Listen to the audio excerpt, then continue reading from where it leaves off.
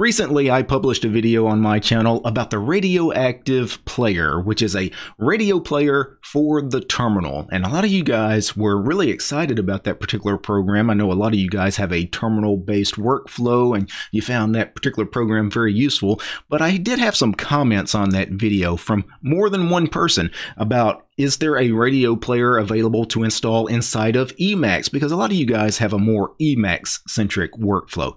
And actually, Emacs does have several radio players available for you that you can install. One of the most popular one that I've actually played with a little bit in the past is a program called Eradio. And today I'm going to show you how to install Eradio inside Emacs. It's dead simple to get this thing set up.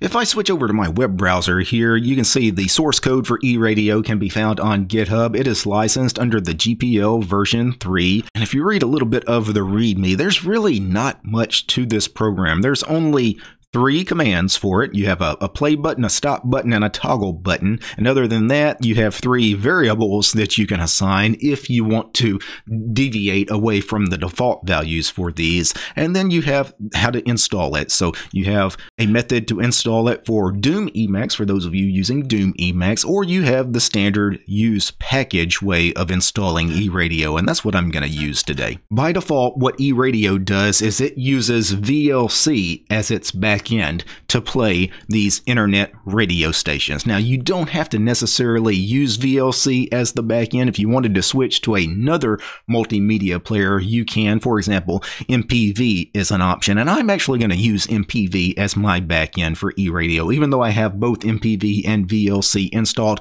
I have noticed VLC, when you have that set to the player, it is kind of limited because certain internet radio URLs, certain streams, VLC has a problem with, where MPV tends to play pretty much everything that you throw at it. So let me go ahead and pull up my Emacs config here. So let me do a space FC, which is a key binding I have set for my Emacs config, and let me zoom way in. And I've already created a section in my config for Eradio, so let me click on that. And Eradio, I've got a heading here and a little bit of information about exactly what Eradio is. Because I'm writing my Emacs config in org, this is a literate config, so this is just comments. This is not actual code. If I zoom out a little bit so you can actually see the code, the only code I need to add to my config is this here, and 95% of the code is just a list of the internet radio stations that I wanted Eradio to know about. Essentially, to install it, let me zoom back in, you just do a simple use package Eradio.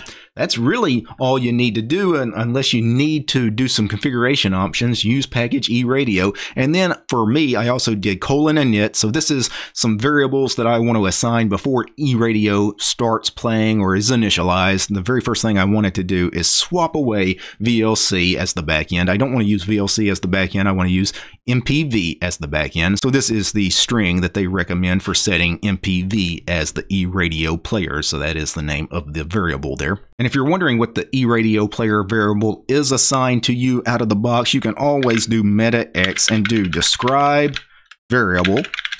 For me, I have a key binding for describe variable. I have space HV for help variable, for describe variable. And if I do a search for Eradio player and hit enter, I get the split here. It says the value is set to MPV, no video, no terminal. So that's what it's currently set to, because that's what I have in my config. But it tells me the original value. So if I ever want to go back to VLC as the player, here is the original value that I would need to go, and set that back to. So I'm going to go ahead and close that split. Then the only thing else in the use package block here is :config. So these are configuration options. I do a set queue on Eradio channels. So this is a variable. So essentially it takes a list of URLs. Let me zoom out so you can see this a little better. It is a list of internet radio URLs. And the format is the title of the radio station, and then period, and then the URL of the radio station. Let me zoom back out a little bit more. Some of these URLs are kind of long. So that is essentially all you need to do. Once you have that, you are ready to just do a meta X and then Eradio. And again, you only have 3 Eradio commands. You have play, stop, and toggle. Now for me, I would like to have those key binded. So also what I did, let me go to my general key bindings section here. I went ahead and created a new section of my key bindings beginning with R for radio instead of using E for Eradio, because I already had a whole bunch of E key bindings. If I scroll back up, I was using space E key bindings for E shell key bindings, evaluate key bindings, as well as EWW bindings. So there's a lot of E things in Emacs, right? So I was getting kind of crowded with my E key bindings, so I went ahead and created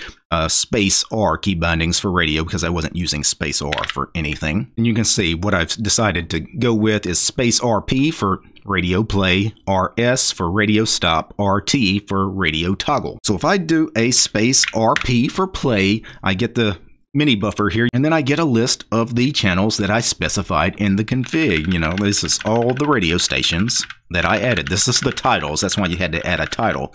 If I wanted, for example, to listen to totally 80s FM, this is going to be copyrighted music. I got to be careful here, but I could hit enter on that, and it's going to start playing in just a second.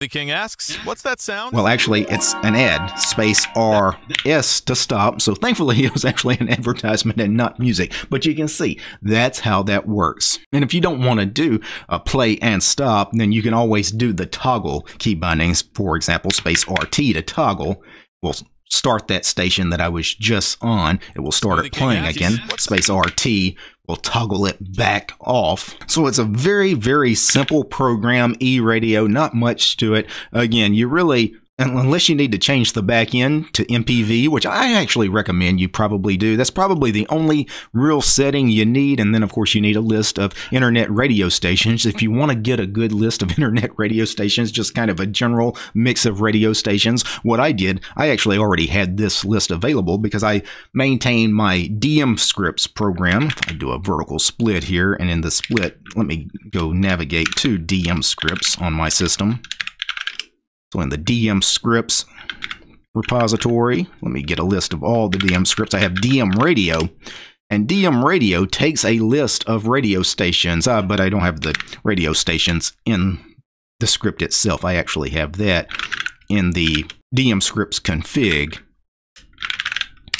I go to the DM scripts config, the default config somewhere has a list of radio stations, right? So this is a bash script. All I did is I formatted this in a way so I could put that in my Emacs config because it already contained title of the station as well as the URL of the station. This is a bash array. So I just did a quick copy and paste of that over here and then cleaned it up so it was proper Emacs Lisp for this use package block. So there you have it, Eradio, pretty simple. For those of you that want to get my Emacs config, maybe you want to take a look at that Eradio block, or maybe you just want to take a look at everything I'm doing with my Emacs config, go to my GitLab at gitlab.com/DWT1, that's my GitLab. Go to my .files repository, and in .files, go to .config/Emacs, and then config.org, and this is my Emacs config, and you have Eradio, that particular section there.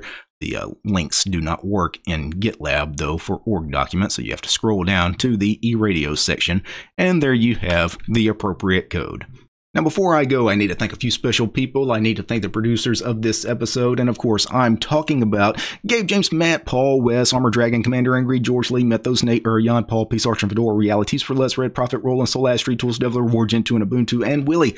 These guys, they're my highest-tiered patrons over on Patreon. Without these guys, this episode about Eradio and Emacs would not have been possible. The show is also brought to you by each and every one of these fine ladies and gentlemen. All these names you're seeing on the screen right now, these are all my supporters over on Patreon. I don't have any corporate sponsors. I'm sponsored by you guys. If you like my work, want to see more videos about free and open source software like Emacs, subscribe to DistroTube over on Patreon. These guys. Why do I run Linux when I can just run Emacs?